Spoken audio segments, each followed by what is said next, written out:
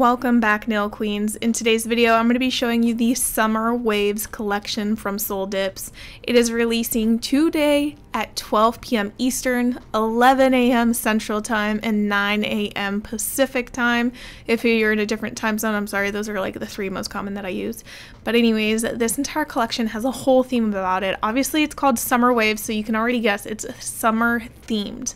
But these colors that I'm showing you here, they all have one thing in common, and it's that they have like this shard-like kind of, but they're super easy. Don't be intimidated by the word shard.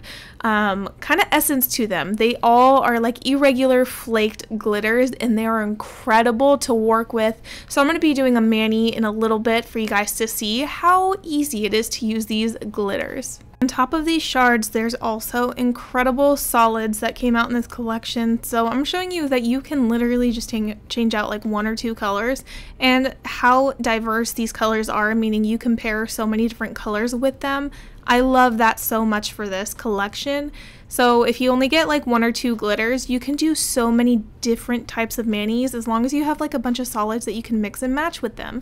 That is my favorite thing about this. So I did 3 manis for this launch, and I'm going to show you 2 of them here in a second, and then obviously at the end you're going to see the third one because I'm going to do it on camera. So this first one is with Miami and Summer Haze. I was obsessed with Miami the second I saw the photo of it. I needed it on my nails. And this is Mojito and Apple Martini. This is actually a duo. She's coming out with a bunch of duos. I think there's like 5 or 6 of them.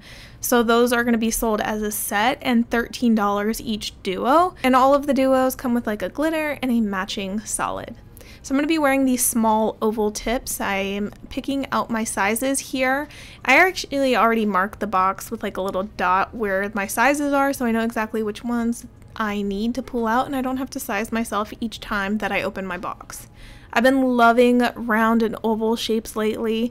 I know I'm an almond girly. I did coffin and tapered square for so long, so many years, but like the second I tried almond on, I was like, whoa.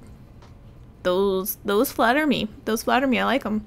So I put them on, and it's time to get started dipping into these colors. I pulled out 3 colors: Santo Domingo, Aloha, and Abyssal Zone. So Abyssal Zone is actually an older color. I decided to pull it out because I felt like it really just paired beautifully with Santo Domingo. But there's so many colors inside of this glitter that you don't have to do like a blue or a yellow. There's like pinks, fuchsias, purples. I think there was like a little bit of green in there. So the sky's the limit. Do whatever you want to do. I'm just really going for like those flounder vibes, you know? I feel like it has been quite a minute since I've done dip powder nails on camera here for you guys to see. I've been making lots and lots of press-ons lately. I've just been loving that press-on journey. It's been incredible, but I can't forget my roots and where I started with doing my DIY nails, and it's dip powder. So although I use tips now, y'all, I ain't got time to be dealing with shaping.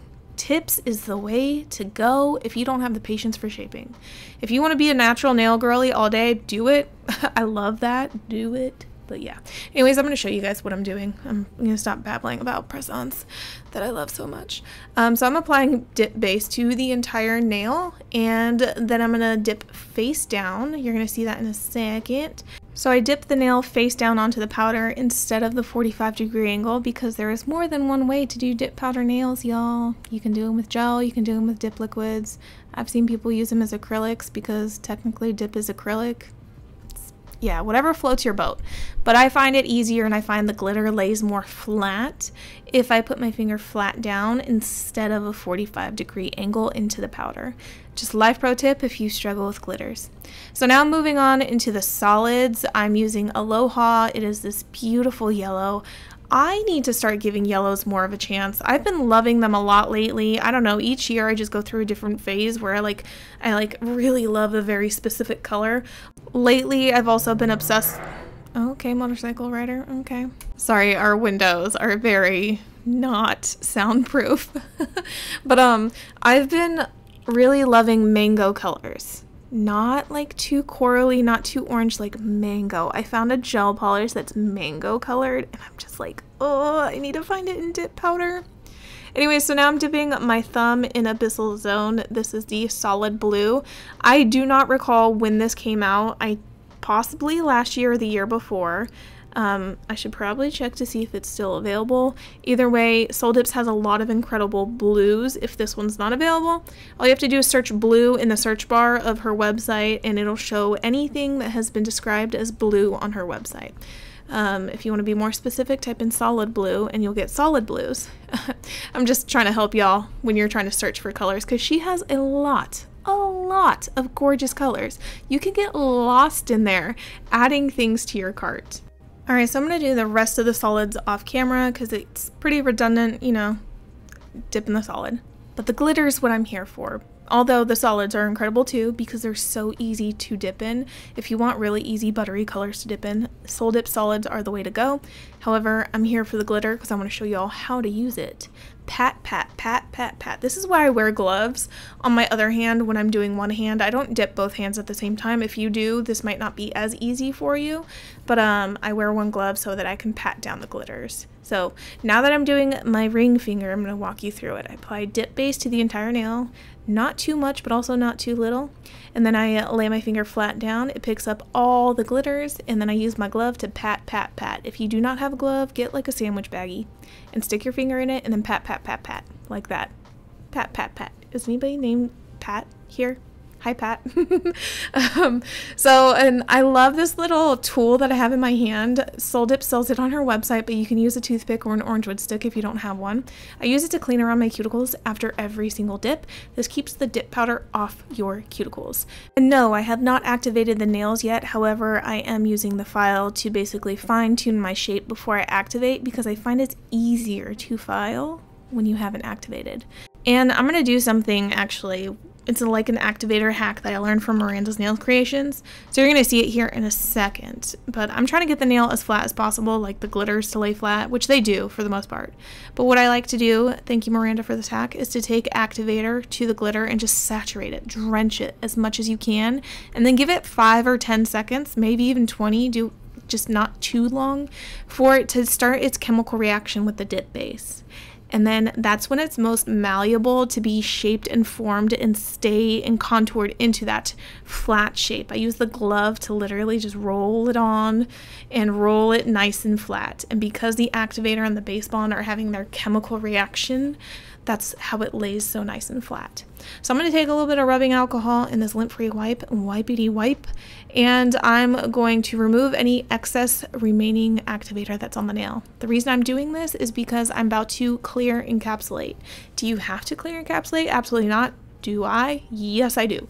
Because I used to not, and I've seen a huge improvement in how the glitter looks when you have this like clear layer on top of it. It just looks like glass. It's like you have these beautiful glitters that are coated in glass, and I love that. So it's optional. If your glitter lays really flat and you can get like a nice thick layer of top coat on there, absolutely skip it if you don't want to. Sometimes I get really lazy and I just do like gel base coat and gel top coat, because gel top coat, or depending on your base coat, is nice and thick and it's a great way to encapsulate with gel instead of doing dip powder. So that's an option if you don't like using clear dip powder, you don't feel like dipping, and you just want to go straight into gel. So once that has hardened and done its magic, I'm going to dust everything off, and then I have to activate the clear. So yes, I'm activating twice because you have to activate the powder in order to file shape and buff it. Earlier, I only activated so that I can like contour the glitters into a nice, perfect flat shape to the shape of my nails. That's the only reason I activated earlier. This time I'm activating so that I can file, shape, and buff.